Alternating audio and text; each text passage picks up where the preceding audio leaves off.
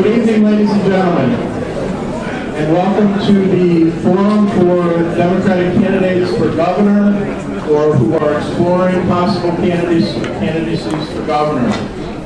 On behalf of the East Hartford Democratic Town Committee, Craig Stevenson here to my right.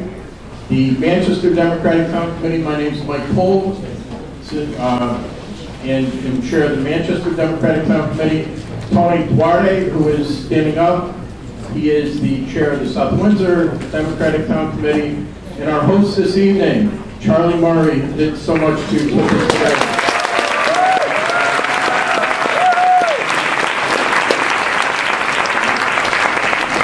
And again, before we begin, I would like to thank Charlie Murray and the Glastonbury Town Committee for all the hard work putting tonight's forum together.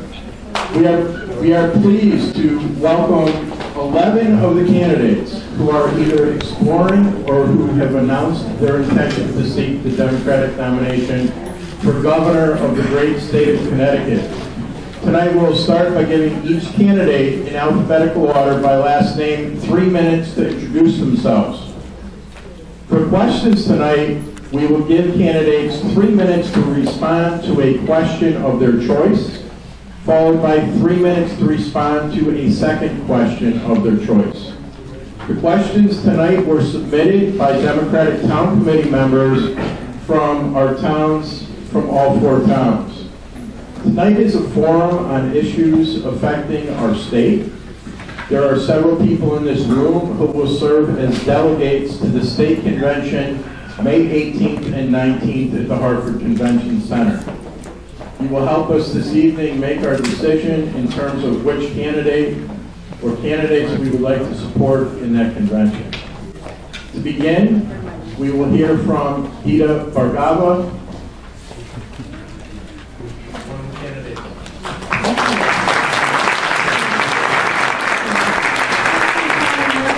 Thank you to the executive team for putting this wonderful event on. Thank you everyone for being here. These are one of those moments where I wonder if I should have taken my husband's last name, Pelletier, then I wouldn't be the first one, but somebody else set the trend here. So I am Gita Bhargava, and I'm exploring a run for governor because, like everyone here, I believe in the state of Connecticut and its future. But I think also, like a lot of people here, I do believe that it's time for change and fresh ideas. The status quo has not been working. I am a different type of Democrat because of my life story, my work experience, and my pro-business progressive platforms. I'm true progressive first. My passion for equal pay, paid family leave, raising the minimum wage is really the reason why I ever was inspired to have a voice in policy. I'm a working mom. My mother was also a working mom. She was also a single immigrant parent who really struggled to provide my sisters and I with basic necessities. My mom is a strong person, and there are 3 things that she taught us every day of our lives, which was to educate ourselves, because only an education, a good education, would bring us economic liberty. To always strive to reach our full potential, because with a good education, there was really nothing we could not accomplish. And to never forget where we came from and our families. So I carried my mom's words really throughout my life, now myself being attracted to things where people said I didn't belong, like playing the drums in high school, going on to studying electrical and computer engineering, and then from there, I actually started as a bank teller at the age of 15, worked my way up in the financial sector, and had a successful career there for 20 years. And it was really only the last few years of my career, especially after I had my own children, where it took me back to that place where I really internalized my mom's struggles. And I realized that there were so many people that were caught in that place and struggling the way that my mother and our family did so many years ago. So I became much more involved civically, started a nonprofit that helps advocate family-friendly policy and also cultural diversity, and sat on boards of nonprofits that help underserved communities. And it was really last year when I was asked to run for state rep in a town that I've not elected a Democrat in over 100 years, but I didn't think the seat should go unchallenged, that I realized to the extent that our economic and fiscal situation was really weighing on our state. And I spoke to a lot of families, a lot of businesses, small and large, and a few themes kept coming up.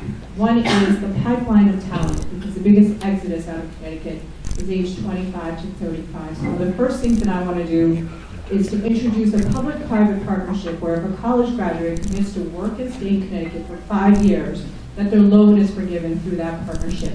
This way government is invested in industries and businesses that invest in their pipeline, and it's that ecosystem that we are creating for our businesses and families to really give Connecticut a chance and stay. The second thing is the lack of investment in infrastructure and transportation. I don't want to cut you off, but we want to keep this. Okay, and so the question I'll choose is what will I do to, right? Oh, now or No, after? next one. Okay.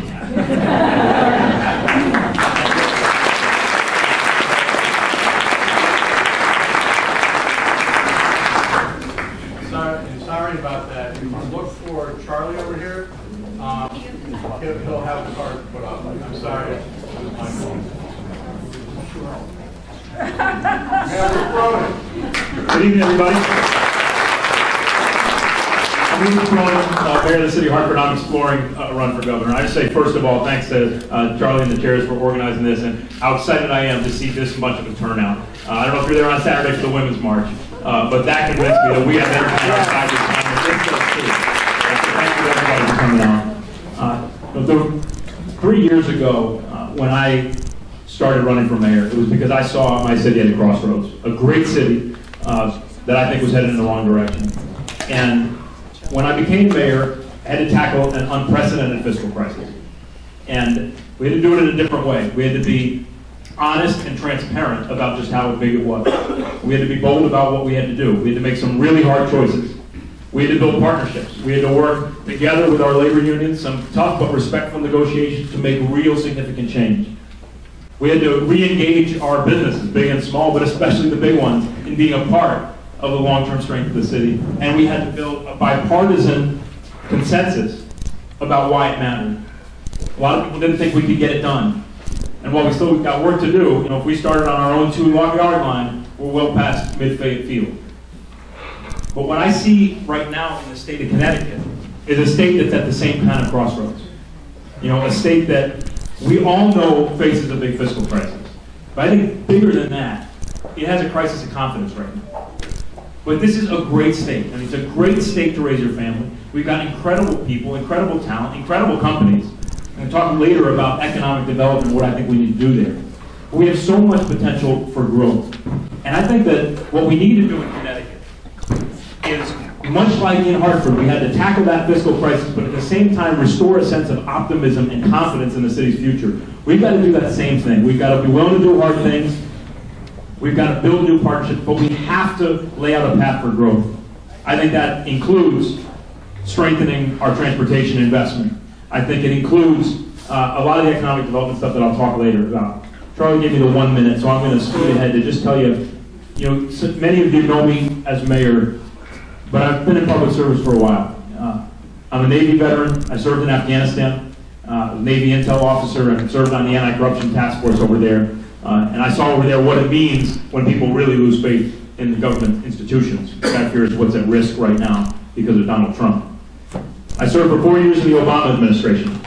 In the Obama Treasury Department, was part of the team that developed and passed the Wall Street Reform and Consumer Financial Protection Bureau, the bureau that Donald Trump is now trying to destroy. And then I served for 2 years as the chief legal counsel to the governor, where I got to work on issues like passing common sense gun reforms after the tragedy in Sandy Hook, pushing for environmental initiatives that matter statewide, leading a charge to try to end chronic veterans homelessness in this state. And what I take from all of those experiences is that when government is used the way it should be, when it's filled not just by the best and the brightest, but by people who care and understand what government can do when it's used for good, we can change the world and we can change this state. And that's why I'm exploring. I hope you earn your support. Thank you very much.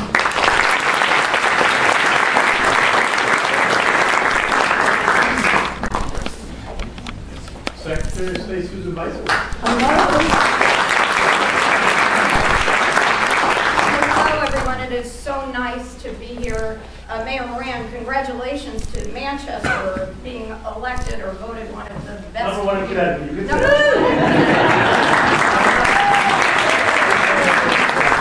And let me also say that South Windsor and East Hartford and Glastonbury have been recognized as great communities too, and it is so nice to be here to tell you about my exploratory campaign for governor. We need transformational leadership in our state. We need an economy that works for everybody. And we need a special person who will be our governor.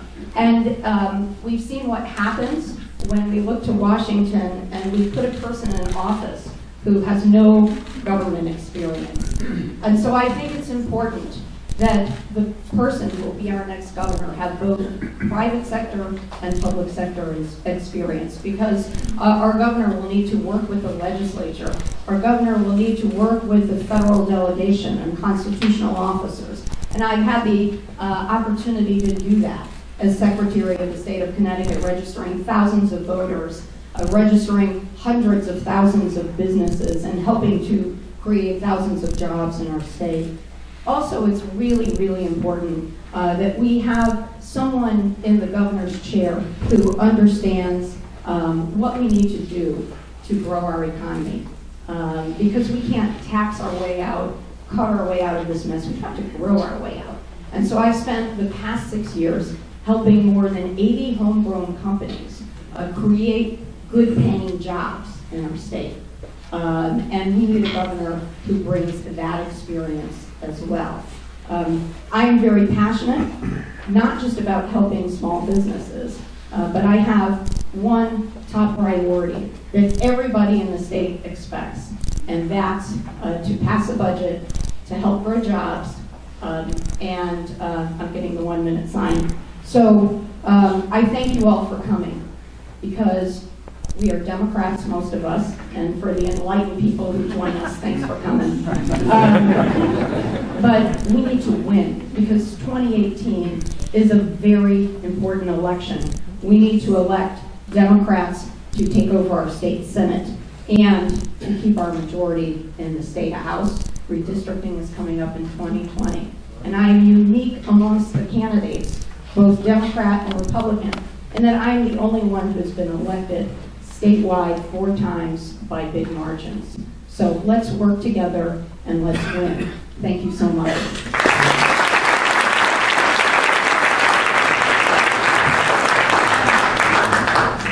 Commissioner Sean Connolly.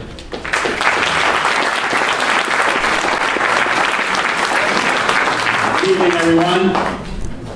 I am Sean Connolly, and I love Connecticut, and I am running for governor of the state of Connecticut. I'm very proud to be here with all of you tonight. I want to thank, of course, East Hartford, my native town, South Windsor, Manchester, and Glastonbury, of course. Thank you all for organizing this great forum. Thanks to Senator Cassano, who's here. I appreciate Senator Cassano's support of my campaign. And thanks to all the members of my team who are here with me, supporting me each and every day over the last 3+ months. And a very special welcome to my great partner, a partner of energy, a partner of passion, a partner of compassion, who has chosen to spend her birthday here with me tonight, Carol Connolly, my wife.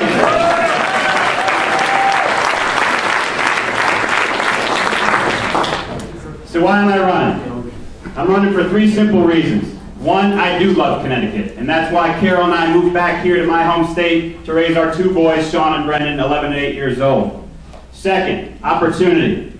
We want our 2 boys and all of our children and all our grandchildren to enjoy the same opportunity that the last 3 generations of my family enjoyed right here in Connecticut. And the third reason is, I know we can do it. I've said we're in a crisis, and I believe we are, but it's solvable. I know that working together with the right long-term plan, with collaborative, results-driven leadership, we can change the narrative here in our state. We can write the new story of Connecticut opportunity. My love runs deep in this state, and it's deeply rooted in my family story, a story that starts with my grandparents on my mother's side coming from Ireland, getting their first jobs in 1943 as a groundskeeper at Pratt & Whitney just across the way. My grandmother later following, getting a job as a factory worker at Pratt & Whitney. They saved, they bought their first house, they found their opportunity here. My father, same thing. 52 years ago this month, my father hopped a flight from Dublin, Ireland, and he landed in Logan Airport, and within 2 years, he bought and operated his own small landscaping business, met and married my mom, and bought their first house. They found their opportunity. Same thing with my brother, my sisters, and I. Growing up in East Hartford, attending public schools, getting my first job at Beefsteak Charlie's washing dishes. I was promoted to busboy, by the way.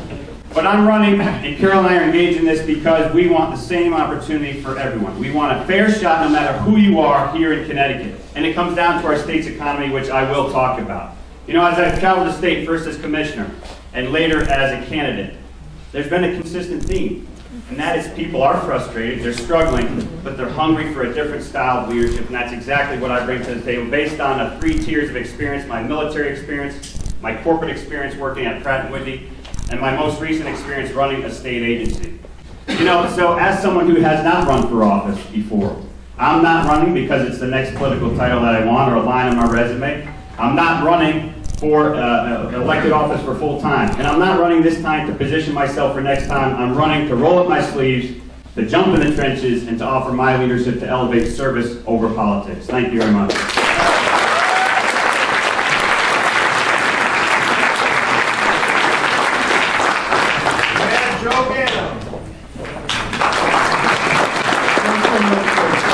I'm going to tell you, the enthusiasm, look at the crowd here. This is a sign of how Democrats feel. The Democrats are energizing Connecticut to realize it's a time for us to be engaged, to participate as candidates if we feel that we can offer something, or to participate as we do tonight, not just in listening, but in this election process, which is so critical. I'm excited about this election. I'm excited, but I'm concerned and cautious as well. I've announced for governor because, like others here, certainly I care about it. I love this state. And I've been mayor of Connecticut's largest city, collectively now for some 14 years. And through that, if I've got nothing else, along with the ups and the downs, the mistakes and the high points, it's experience in trying to understand the challenges of government, of running a large city. At that time, when I first took it over, at age 31, when it was literally bankrupt, when for days they weren't even, my predecessor filed bankruptcy and they weren't even cashing city paychecks, to understand the dynamics of how to get people, if you're going to be successful, how to get people that are one smarter than you in the room to be part of your team, and then people also in the room to work cooperatively for a collective goal. In that time, at that place, it was to revive a bankrupt city, and then quickly to pull it out, put it back on its feet, to stabilize its budget for the next 10 years without raising taxes, to help see crime drop to its lowest levels in decades, to spur a confidence and stability that produced waterfront development, a ball team, a hockey team, and the type of advancements in neighborhoods that still remain today. Of course, you know, or if you don't, you need to know. I made some serious mistakes while I was in office. But recently, less than 2 years ago, the people of the great city of Bridgeport put their trust back in me. I asked them for a second chance. I said, understanding the sacred trust of running that city and trying to put it back on track, I asked for the opportunity to do it again, and they gave it to me. Now, looking at some of the advancements and the commitments that I've held true to in these past 2 years, I look at the state of Connecticut and the partnership and the commitment that it's supposed to make to us as local elected officials, those of us that try to make a contribution to our community, and whether we're on boards of education or just citizens who want a better life, as some of the candidates talked about for our families and for our children, and realize that as a state we're failing. I have a skill set. I have experience that I think can help bring together what we need to put Connecticut as a state entity back on track in a way that will not only produce jobs and a better vision or a better future for Connecticut, but one that will make us proud and remind us of the reasons why, whether we or our forefathers came here, settled here, and looked at this as a place we wanted to raise families for generations. So I thank you for the opportunity in this great state, in this great country, just to be here, to be part of the energy of this Democratic Party, and to say, now's our time, with me and with all of us here as potential leaders. Let's move this state forward over the next few months as Democratic Party. Let's make it happen in Connecticut. Thank you so much.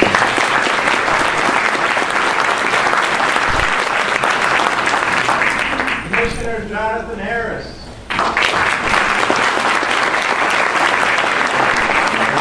How's everyone doing tonight?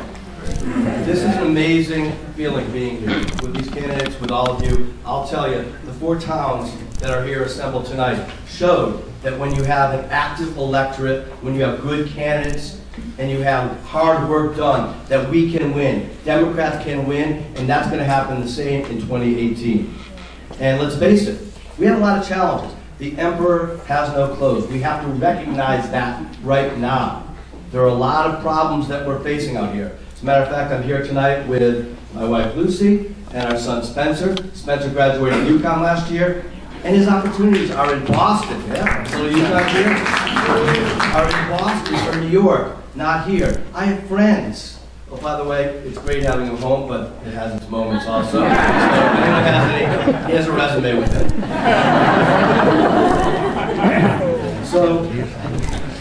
So we have friends that are having a hard time finding their long-term care. They have a child with a disability.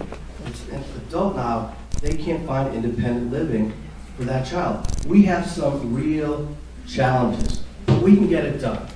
When I was a kid and baseball season was around the corner, which it is, I would get out this book and look, and they said the outfielder had to run to where the ball was going to land.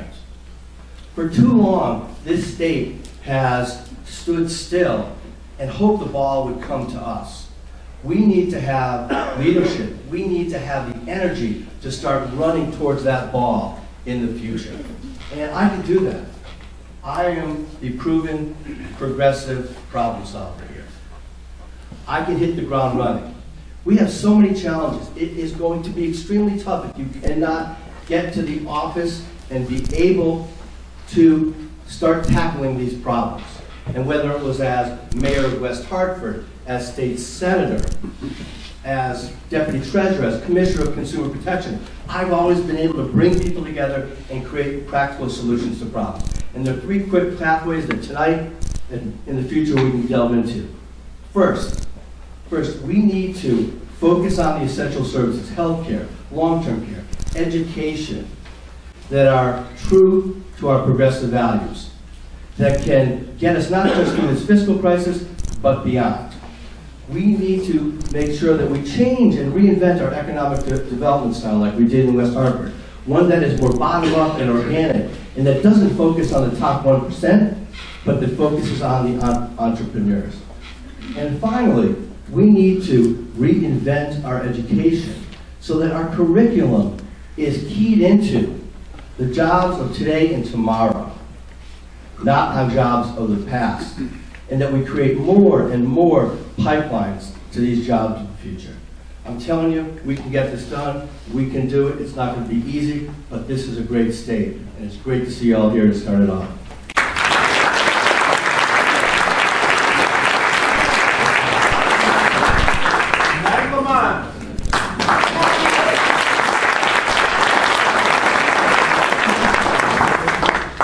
Well, good evening, everybody. I gotta say, I love this crowd. I know some of you are here because you're worried, but I also hope that you're here because you believe in the state of Connecticut. With the right leadership, we can turn things around. And before we get into the plan, I just want to say one thing. This is the first time that we've all had a chance to be together as the slate of candidates. And one thing I want you to know that's unanimous, I think, for all of us, how important it is that we elect a Democrat as governor this coming year.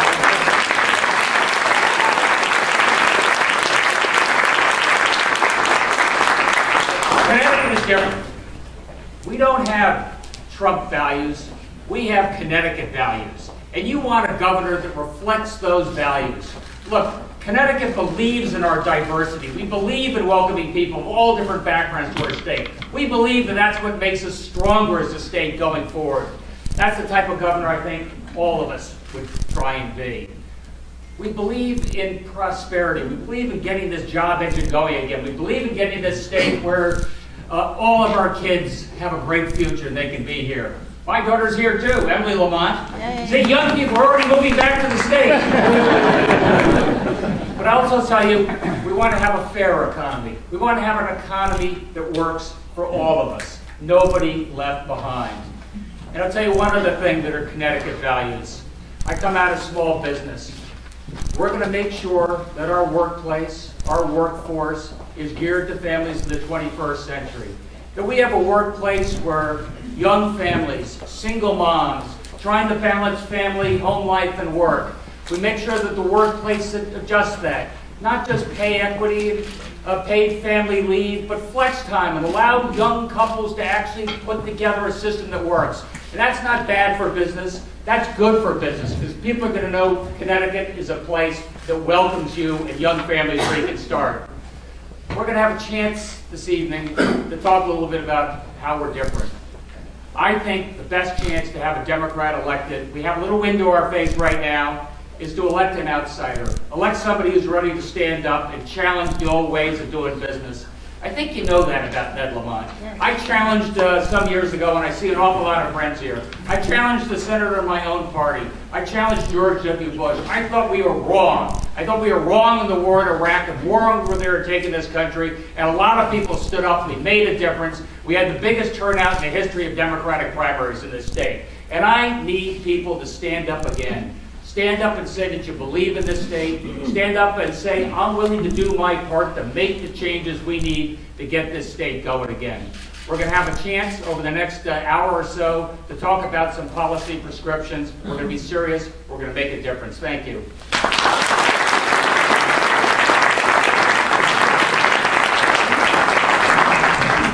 Guy Smith.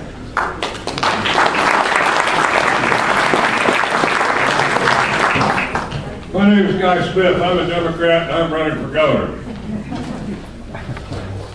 I am not a career politician, and I am not a career candidate. I've never held elective office before, but I've spent the last 40 years as a senior officer of 2 global corporations, running one of the largest humanitarian organizations in the world, right here in Connecticut, AmeriCares. And I worked at the highest levels of the United States government for President Clinton. I also, early in my career, helped run a city larger than Hartford. And I know how to get a street paved without being shortchanged.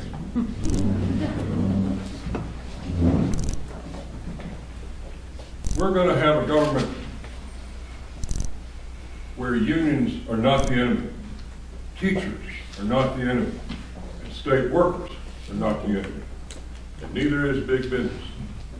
I will not raise your taxes. We have enough taxes. We're just not spending them right. It is unconscionable that the governor of this state and the leadership of our legislature will not even meet with each other on something as important as the budget. I'm going to change that. I believe in constructive engagement. I wrote a book called If It's Not Impossible, It's Not Interesting. Let me tell you how interesting this is. My economic plan is very simple. You can go to my website and look at all the details, but it's jobs, jobs, and jobs. Defense industry jobs, inner city jobs, union jobs. We have to make what we have work better for us. And I'm going to do that. I have a lot of ideas. We'll talk about them later. The other thing, I'm going to call on every Trump Republican office holder in the state of Connecticut to renounce the harm that they are causing to the people of our state, to the children of our state. And if they won't renounce it, they're complicit in causing that harm. Taking away little kids' insurance. Do you know what they just passed in Congress?